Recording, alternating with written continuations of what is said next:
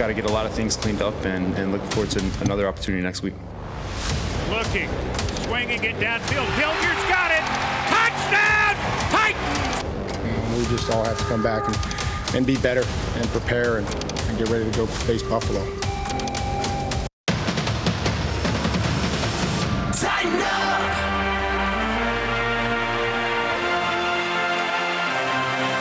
Get loud!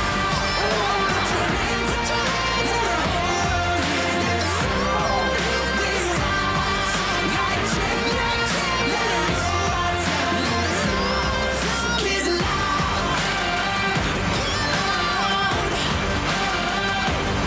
And tighten up, tighten up. Get loud!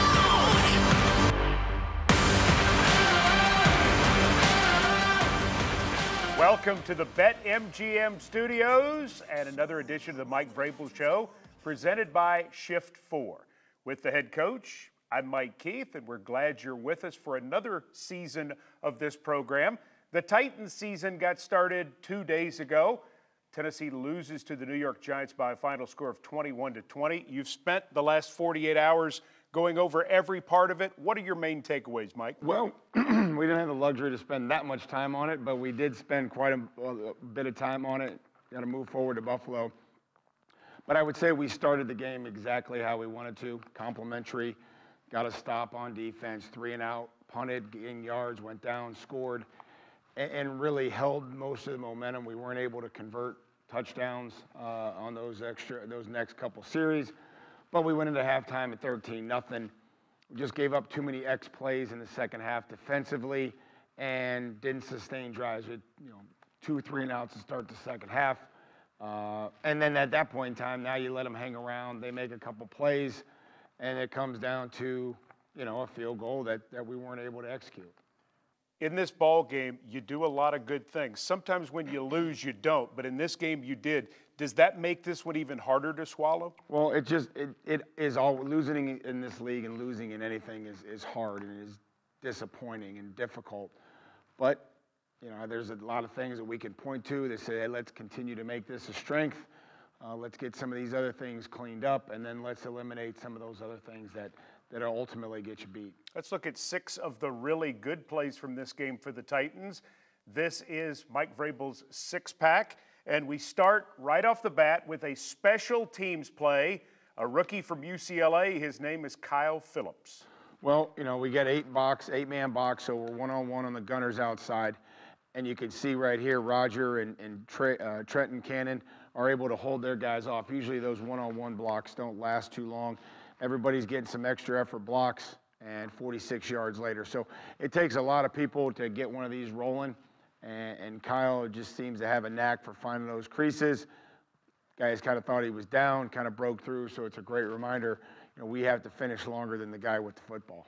Phillips finishes the game, 4 punt returns for 62 yards. As Coach mentioned, this one goes for 46. And so the Titans are in business at the New York Giants' 45-yard line for the first drive of the season. 5 plays later, it's time for the first touchdown of the year. Yeah, Dontrell's worked extremely hard in the offseason and, was able to get him matched up there with the linebacker. Nick Westbrook-Aquino was able to kind of give him a little helping hand on his release. And, Ryan gives him a great ball, great protection, and really just a well-executed play that gives us an early touchdown. Dontrell Hilliard, running back, who played well for the Titans during the second half of last year, rushing for 350 yards, comes through with the TD catch there. Titans lead 10-0 when a big defensive play happens. This is something the Titans have been talking about the entire offseason. Don't just sack him, strip him. Yeah, we have to get more turnovers, and the easiest guy to take it away from is the quarterback, and you can kind of see Jeff there doing what he does, working the edge on the guard. It's to the slide side, and he's able to come and right there tomahawk that thing out of there. Bud's able to get there and recover it. So, we're going to need plenty of those, to try to change field position and momentum this year. Jeffrey Simmons in the ball game with 2 sacks and that forced fumble. Titans lead 13-0 at the half, but the Giants come back in the third to tie it at 13 before Ryan Tannehill takes his team on a 75-yard drive to retake the lead, and it's a familiar target. Yeah, it was a great drive. It was well executed, some conversions. get down there. They kind of left Dontrell alone there in the flat. Ryan was able to quickly progress through and find him. And Dontrell got his head around. You'll see here as this ball gets here, it's well placed. Timing hits him in stride. He's able to beat the linebacker to the corner. That was a 1st and 20 from the 23 for Hilliard. 3 catches, 61 yards, and the 2 touchdowns that you have seen. More special teams play, this time from the rookie punter, Ryan Stonehouse with an outstanding punt. And then we see Trey Avery leading the charge to get Richie James down. Yeah, Stoney bangs this one, and, you know, guys are just kind of running. We're in our lanes, and Trey popped in there and had a tackle and 2 assists on special teams. So big punt, 64-yard net return. After a special teams fumble, the Giants get the ball at the Titans' 11-yard line and are looking to tie the game. 2 plays later, Amani Hooker with the big play. Yeah, you know, I mean, defense sudden change was able to, you know, they targeted Barkley and they were giving it to him, and we knew it was going to be a big part of the game. Unfortunately, we weren't able to stop him in many runs, but, you know, Amani does a great job there getting his head around and intercepting the ball, saving us points. Titans extend Amani Hooker's contract at the end of last week. Everybody very excited for that because this is a player who has gotten better every year for this ball club. Yep, each and every year, and that's something that we're all going to have to do this year is we're all going to have to get better. When we come back, it's time to know your foe. We look at Monday Night Football's opponent, the Buffalo Bills, when the Mike Vrabel Show, presented by Shift 4, continues from the BetMGM studios.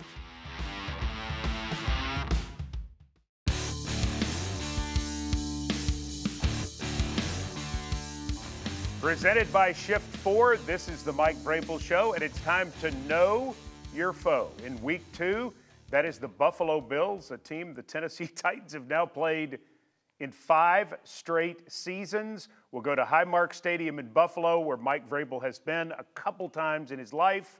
6:15 is the kickoff time. Tough place to play. It is. It's a great crowd. It's a great fan base. A lot of history. Not to mention they're a really good football team. Led by Josh Allen, who had a big game in the season opener on September the 8th against the Los Angeles Rams. He threw 3 touchdown passes and was their leading rusher. He's just got a lot of arm talent. He can beat you inside the pocket. He can beat you out. If he scrambles to his right, it's not going to be good for any defense. That's going to be critical for us. They're going to run him. He doesn't slide. He's got a great stiff arm. You kind of see him just making plays all over. Here he is extending the play and then diving in the end zone for a touchdown. 6'5", 240, he can do it all. He got a lot better as a quarterback when the Buffalo Bills obtained Stephon Diggs from Minnesota, and Diggs had 8 catches for 122 yards and a touchdown in the season opener. I think a real instinctive and smart, intellectual receiver who's hugely talented. Like he just has understanding, route craft, in and out of breaks, changes speeds, great hands. It's difficult. The real difficult part of playing the Buffalo Bills is their defense is as good as their offense. 7 sacks in the victory over the Rams, and that big linebacker, Tremaine Edmonds, he makes them go. If you get in long yardage situations with these guys, it's going to be a long day. We're going to have to be really good on early downs, and Tremaine Edmonds has got the speed, the length to kind of operate inside. They don't do a whole lot. They just say, here we are, come get us, and you know, we're going to have to be really good and prepare this week. Titans certainly want to run the football well against the Bills, but you have to do everything well because this is a complete team. Mike, is the most impressive thing about these Buffalo Bills of Sean McDermott just how complete they are? Well, I think they just all have an understanding of who they are, the pieces, what they want to do. And again, they're well coached, and they're talented. They are definitely talented without question. The Titans and the Bills, 6:15 coming up next Monday night from Buffalo. Still to come, the genuine article is defined to be someone or something that is authentic. When it comes to the Titans, well, the genuine article, you're going to meet that guy coming up. Epic Western's Genuine Titan, a new feature on our show, up next. And our first installment, pretty special. Stay tuned.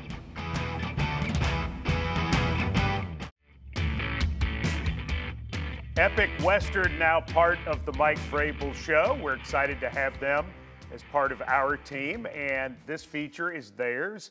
It's the Genuine Titan. For the first selection, our Genuine Titan seemed to be obvious, and that's center Ben Jones. Couldn't think of a more deserving player, impactful person around our organization than Ben Jones.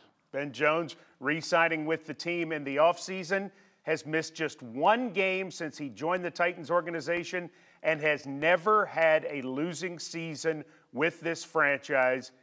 Amy Wells shows us why Ben Jones is Epic Western's Genuine Titan. Get out of it! Break, that's it! A genuine Titan in 2022 has to be a combination of Amy Adams Strunk's fearlessness, Mike Vrabel's no-nonsense attitude, and John Robinson's rural Tennessee toughness. The current player who most obviously embodies all of those qualities is Alabama-raised, Georgia-educated, and now two-tone blue. Center Ben Jones. Ask any Titan and they will tell you that number 60 is genuine. Ben means so much to this team, you know, just his smartness and everything, his leadership on that offensive line, and, you know, just the guy he is, you know, off the field. He's like a rock, I feel like, you know, kind of a foundation in the offense of what it means to play in this offense and be a Titan, but then also, like, you know, kind of starts with him and all the checks that he's making, everything that's going on during a play kind of starts with Ben Jones, and it's just so smart. Ben Jones is there for any player, young or old, offense or defense, star or guy fighting to make the roster. Jones is a teammate to whom all players can turn. Coming in from rookie year to now, I done learned Ben, like, just from how he handled himself, like, physically, like, mentally, to, like, the playbook, to, like, prepping for a game week or even practice.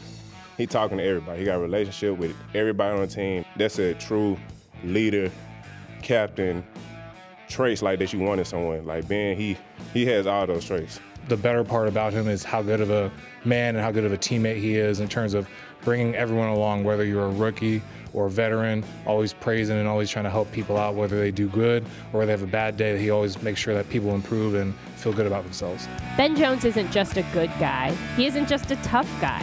He's a really, really outstanding center. Just ask quarterback Ryan Tannehill what he means to the Titans offense. Ben embodies what the Titans organization is about. He's tough. He's always there. He's going to fight to be out there for his teammates. He's a hard worker. He sacrifices. He plays through pain. He's the foundation of that offensive line. Merry Christmas, you filthy animals! And then there's a fun side of Ben Jones. A master prankster, he's been known to make everyone in the building pay on their birthday, including Mike Vrabel and John Robinson. Recently, he got teammate and fellow captain Kevin Byard on his 29th birthday. Happy birthday! Byard made it clear he didn't plan to mess with Jones in retaliation. Nah, man, we don't mess with Ben. Ben is a wild guy. He's the wily vet here, man. He does what he want to do.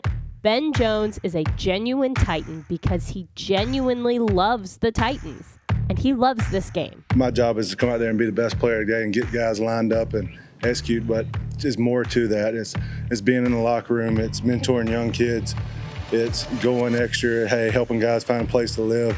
My role is bigger than just helping on Sundays. I want to be out there with my teammates. If I'm not out there, I feel like I'm letting them down. So if I can play, if I can go out there and get up, I'm gonna play. Tighten up, baby, tighten up!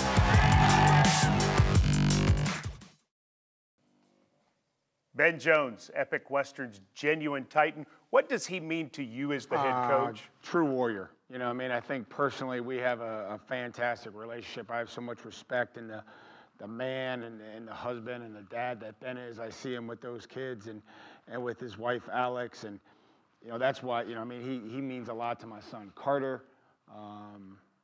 So personally, he means a lot to me. What he means to this football team is exactly what those teammates said, that he's a leader, he's a captain. He is always finding a way to lift somebody up, and he has a relationship with everybody here. Yeah, you mentioned that. Amy Wells found plenty of defensive guys willing to talk about him. Not always the case on both sides of the ball to have a guy who extends in that way and has that kind of personal respect. Yeah, when you go in the locker room, I mean, those guys recognize who is one of us and wants to be about us and puts the team first. Yeah, and Ben Jones, too. I want you to talk about what a good football player he is, because sometimes I think that part of it gets lost in what a good guy is. The consistency, the toughness, the way that he's able to get his job done with angles and gets everybody going. You know, there's no doubt that I have to drag him off the field to get him out there. I like this feature. I like this feature. Yeah, nice job, Amy Wells. And thanks to Epic Western for making the Genuine Titan possible on the Mike Vrabel Show. We're back with more of the program right after this.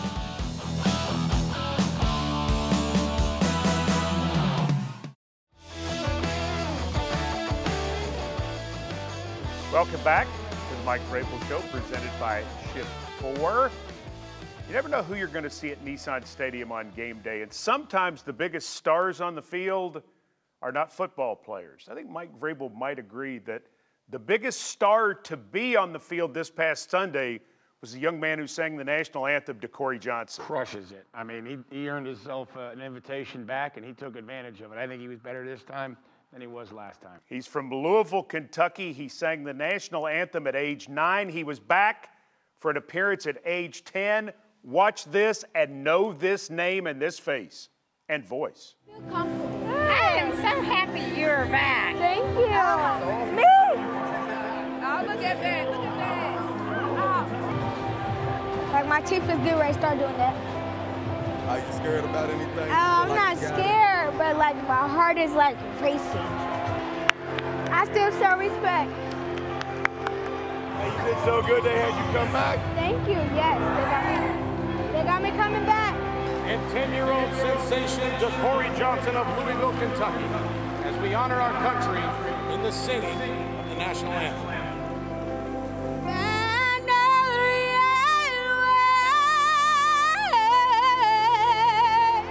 Or the land of the free and the home of the brave. DeCorey Johnson! Thank you. Superstar! Feel that, man. Thank you. Good job, man. Thank you. Thank you. Thank you. Ever since I can talk, I've been singing. I want to be a superstar and a person who inspires people. I said, it was amazing. It was amazing. Can you imagine doing that at age 10? I mean, I got goosebumps out there. Kevin Byron and I were just sitting here, man, he can bring it. DeCorey Johnson, something else. When we come back, it's time for Mike Vrabel's Keys to Victory in Buffalo. That's next on the Mike Vrabel Show, presented by Shift 4. Time for the Nissan Keys to Victory on the Mike Vrabel Show. The head coach with some keys to beating Buffalo in 6 days on Monday Night Football. Key number 1, be good on first and second down. You say stay efficient. Stay efficient. You know, I mean, on offense, if we aren't efficient on first and second down, these guys are going to make us pay. We get into long yardage situations, second and long, second and 10, third and long.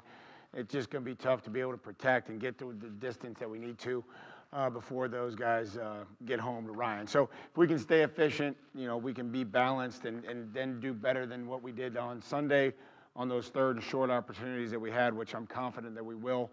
I think that's a good place to start for us offensively. Key number 2 is about stopping the Bills' running game. Well, they'll run it as much as we let them, just like everybody else. And not only that, but it's about the quarterback. It's the quarterback out of the pocket. It's the QB design runs that, you know, they've committed to. And, you know, like you mentioned last week, he was their leading rusher. So him out on the move is going to be just as critical of stopping that than it is, you know, a tailback run. But they do have good backs. Well, they have great backs. You know, Singletary has really developed into a nice player.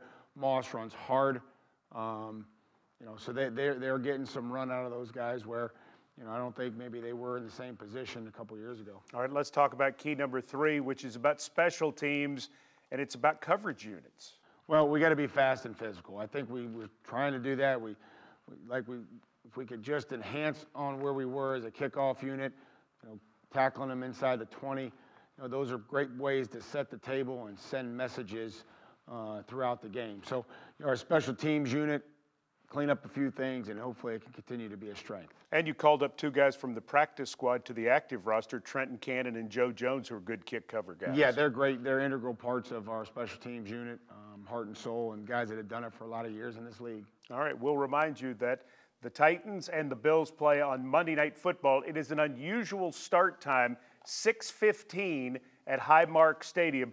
You'll be able to hear our broadcast on 104.5 The Zone and other Titans radio stations in the region, beginning with Titans Countdown at 5 o'clock. For the head coach, Mike Vrabel, I'm Mike Keith. Thanks so much for joining us. The Mike Vrabel Show, presented by Shift 4 from here at the BetMGM Studios.